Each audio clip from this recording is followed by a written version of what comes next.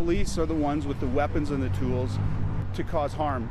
A group wants defund CPS trending, saying money is better spent on social services and mental health programs.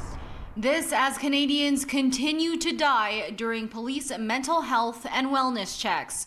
This former RCMP officer says that needs to end. The training that police officers receive is not sufficient to deal with the myriad of mental health issues that they're confronted by. And that's not necessarily an issue with the individual police officer. It's an issue with the societal response to it. Police officers are the de facto mental health worker.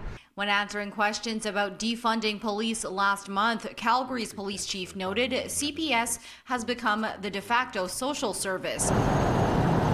His force receives over $400 million a year. The foundation argues CPS tops city expenses at 10 times more funding than affordable housing and social services.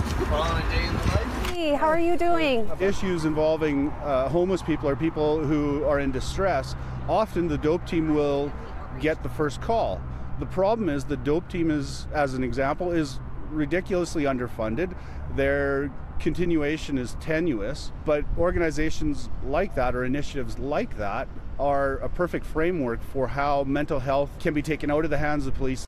This call center has connected officers with mental health professionals in the last 2 years. Alberta Health Services data shows a steady decrease in Form 10s, which involves apprehending people and transferring them to hospital under the Mental Health Act. CPS has said officers can spend hours in ER wait rooms for these incidents. The call to defund police is ringing out across North America, and advocates hope the topic actually results in more than just what's trending. In Canada in the last 2 months, I think we've had 8 Black, Indigenous, or other persons of color killed by police on mental health calls or what are referred to as wellness calls. That can't continue.